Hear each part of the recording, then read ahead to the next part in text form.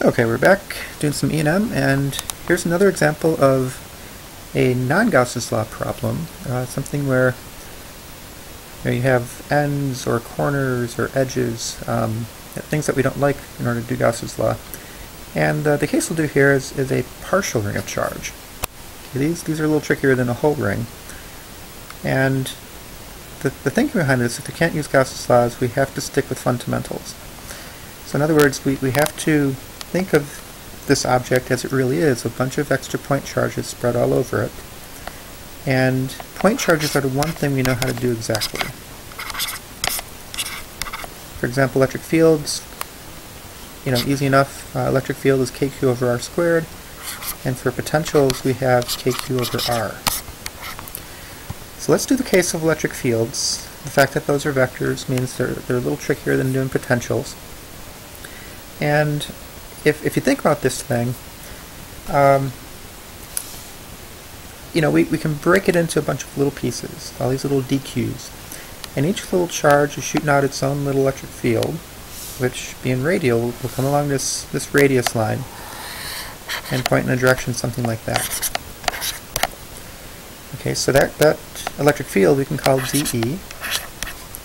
And because it's coming from a point charge, we can find out its total strength pretty easily.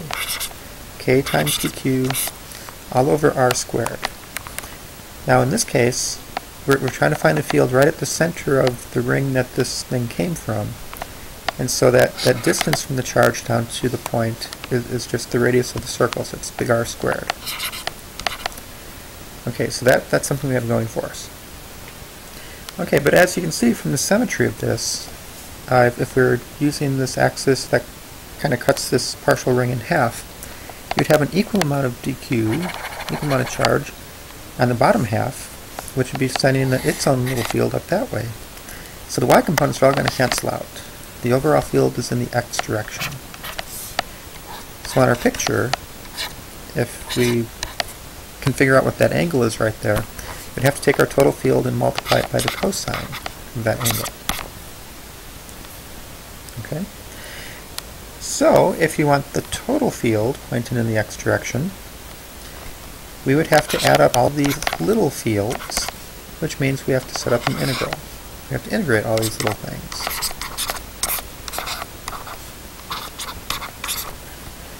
Okay, now it looks like it might be easy enough just to solve. There's one issue though. We run into a problem.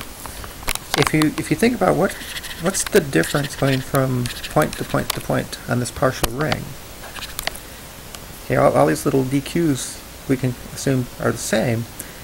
The angles are different, which means their components are different. So theta is the variable in this problem. So we can't quite figure out this integral yet because we don't have a d theta in the integrand. So how on earth are we going to get a d theta in there?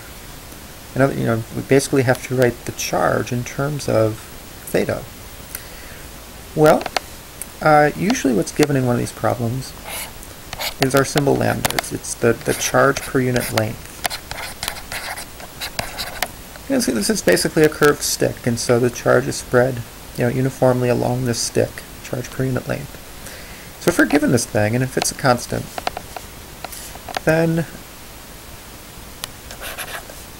we have to try to figure out basically, if we solve for dq in terms of lambda, let's see, lambda times length will give you charge. So we'd have to know what the little bit of length is, okay, dl, for one of these little chunks of charge. Now we can do this though, because basically this dl is a little bit of arc length. If you think back to Algebra 2 or whenever it was, trigonometry, when you did arc length is, whoops, let me find, there we go, is the radius times an angle in radians. Okay, so that would be the length of the arc that's being swept out through that angle. Thus, we can say that this little bit of arc length is radius times a little bit of angle. And that's the key. So what I'm going to do in our integral is I'm going to substitute. For this dq, I'm going to put in dq is our linear density times arc length, which is our d theta. And we have cosine of the angle. Okay, so now we can start to play with this. We're going to pull out constants. K is a constant, lambda is a constant, one of the big r's drops out. And what we're left with is the integral of cosine d theta. The only thing we need on here are from what angle to what angle. We have to do it from one end of our stick to the other end. Okay, so if we think of our maximum angle there,